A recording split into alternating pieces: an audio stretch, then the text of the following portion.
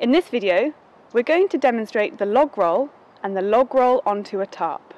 If your patient has a spinal injury, you'd use a log roll to either examine their spine or to roll them onto a tarp.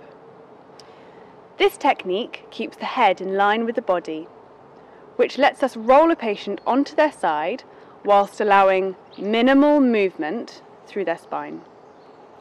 You'll need 3 people for this roll. Let's see how it's done. So first we're going to show you a log roll. That's how we can check someone's spine. So we're going to start with one person at the head using a half trapezius grip and 2 people on the side ready to roll. So are you guys ready to roll? Mm-hmm. Mm-hmm. So Quinn's just crossing her hands on the centre. They're crossing their hands together. I'm in a half trapezius grip, resting along my thighs. So on 3 guys, we're going to roll her onto her side. And at that stage, Quinn's then going to check the back. So, ready on 3, 1, 2, 3.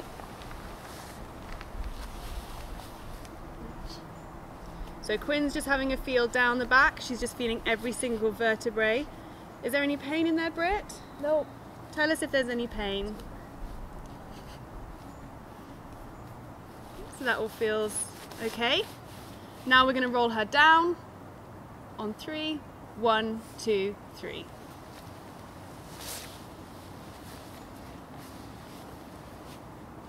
Now we're going to roll the patient onto a tarp.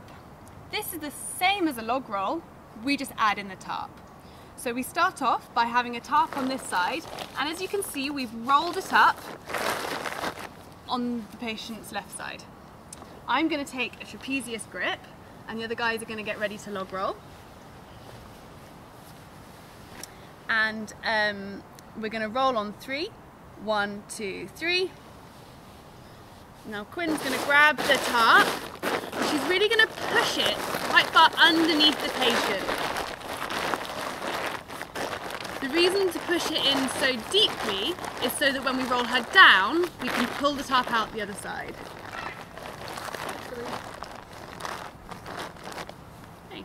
So we're going to roll, are we ready? Mm-hmm. We're going to roll down on 3. 1, 2, 3. And now we can pull the tarp out the other side.